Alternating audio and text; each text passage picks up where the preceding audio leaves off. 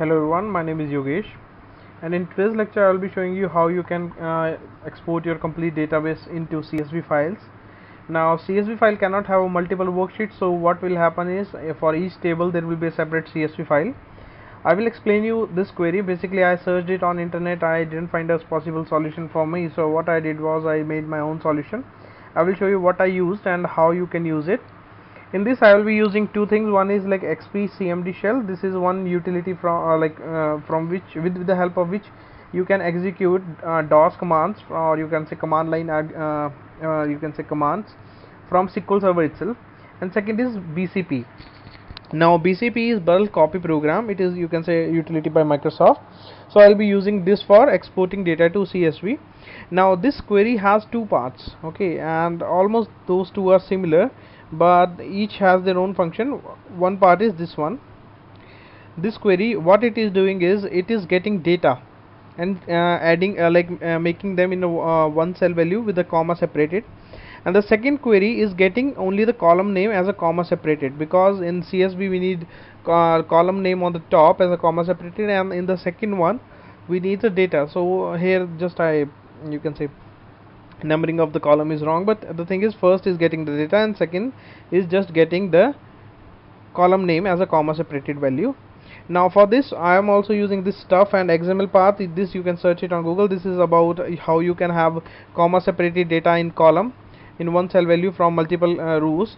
So for this I'm using. So when you are trying to use this query for your database, you just need to modify this Northwind with the database which you are working on. Three places it is there.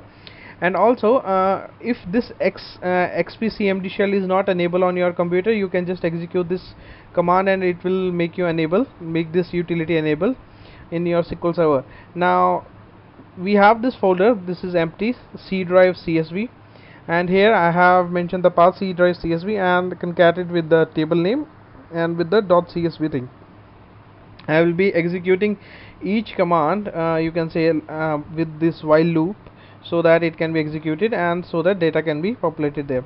Also one more thing I did was I just made excluding that columns with having image data type, because that cannot be converted into a text value, so that's why I was facing problems. So for now I have excluded it. If you want to modify, you can modify query as per your will and as per your requirement. So I'm executing this query right now. The folder is empty. Let us execute.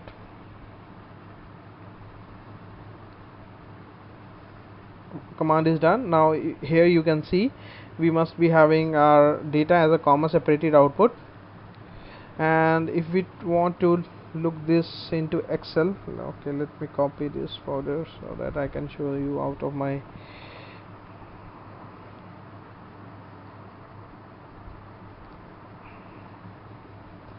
CSV. And if you want to see these will be like full grown CSV files. And also I have taken care of like comma within the text value, so that for that you don't have to worry about, because everything is been quoted in double quotes.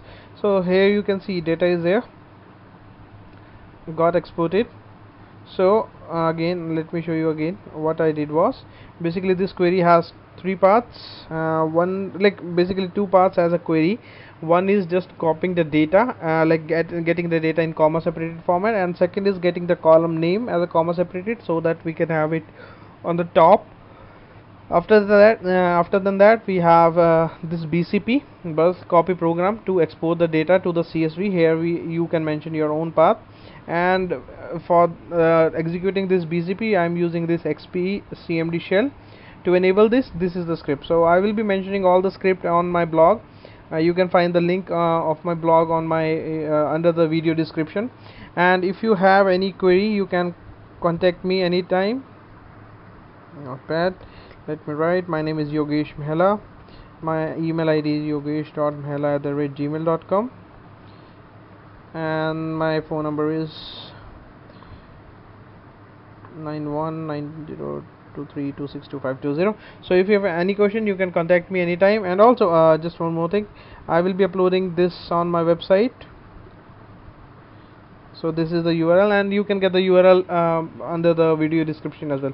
So hope you got your solution. If you have any question, you can contact me anytime. I will be happy to help you. Thank you.